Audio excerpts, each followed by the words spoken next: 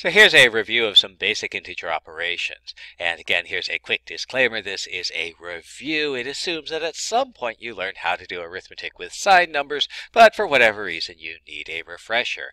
And so it consists of a sequence of rules for operating with signed numbers followed by some examples. This is by far the worst way to learn mathematics. You cannot effectively learn mathematics by memorizing a set of rules and following the examples. This is a horrible way of learning mathematics, and if you haven't already learned how to do arithmetic with signed numbers, you won't be able to learn how to do arithmetic with signed numbers by watching this video. Instead, I suggest you watch these videos. Now, so let's take a look at some of these basic rules for integer arithmetic for addition and subtraction. Given two integers a and b, I have the following rules applying.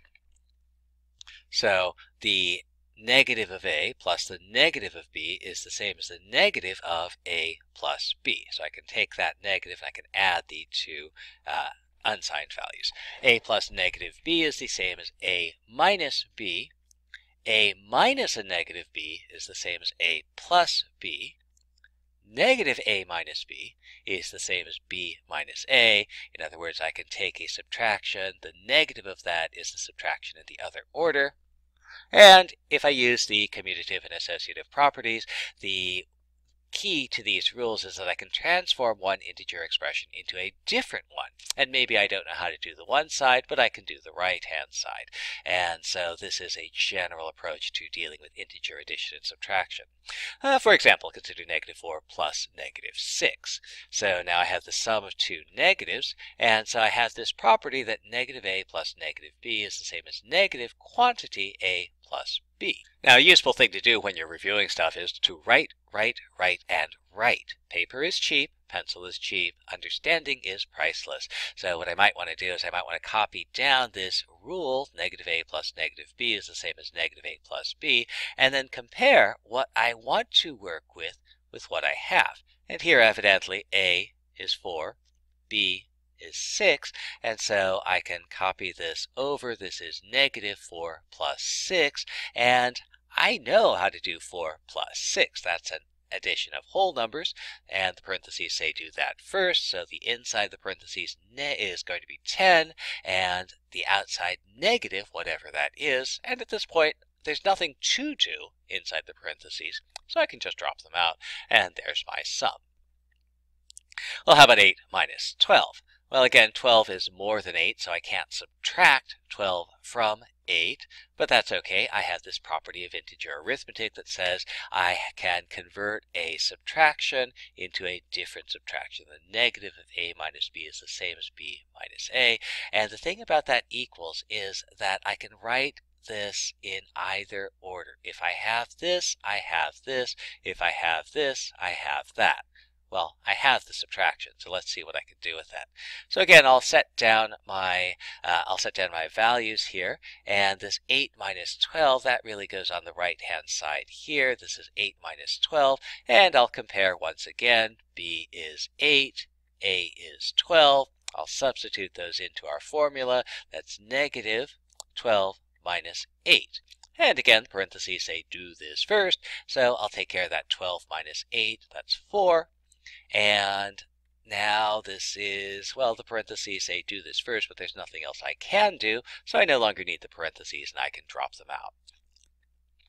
4 minus negative 6, well, this is a subtraction of a negative, so I can use the property of integer arithmetic. A minus negative b is the same as a plus b.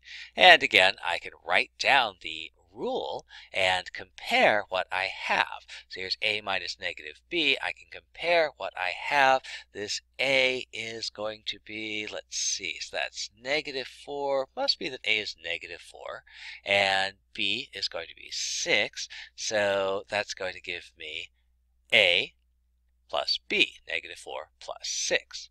Well, maybe I don't know what that is. Maybe I don't know what negative 4 plus 6 is equal to. So again, I can reuse the properties of arithmetic. I can use the commutative property and rewrite it as 6 plus negative 4. Addition can be performed in whatever order we want. So that's 6 plus negative 4. And there's another property of integer arithmetic. A plus negative b is the same as a minus b. So here's a plus negative b. and that's the same as 6 minus 4, and I know how to do that. That's going to be equal to 2. 8 plus negative 10, again, I can begin with the property. A plus negative b is the same as a minus b, so 8 plus negative 10 is the same as 8 minus 10, but I can't subtract 10 from 8, so now I'll use that property. A minus b is the same as negative. Do the subtraction in the reverse order. So instead of 8 minus 10, I have negative 10 minus 8, and I do know, parentheses say do this first, and I know what 10 minus 8 is. 10 minus 8 is 2, and that parentheses, there's nothing to do inside, so I don't really need those parentheses anymore. My final answer, negative 2. 5 minus 8 minus negative 4. Again, subtraction is commutative and associative, and it's helpful. This is not a subtraction, but the rules of integers allow me to convert subtractions into additions. So let's go ahead and do that to make our lives easier. 5 minus 8, that's the same thing as 5 plus negative 8. Here's another subtraction, minus negative 4. That's the same as plus negative 4. And so I have this property of integer arithmetic that negative a is the same as a. So negative 4 is the same as 4. And I have an addition. I can write this in any order that I want to. So maybe I'll write it this way, where I have the non-negative numbers first. I know how to add those. I have my negative number at the end. I have the property a plus a negative is the same as a minus b. So this 9 plus negative 8 is the same as 9 minus 8. And I know how to do that. That's going to be 1.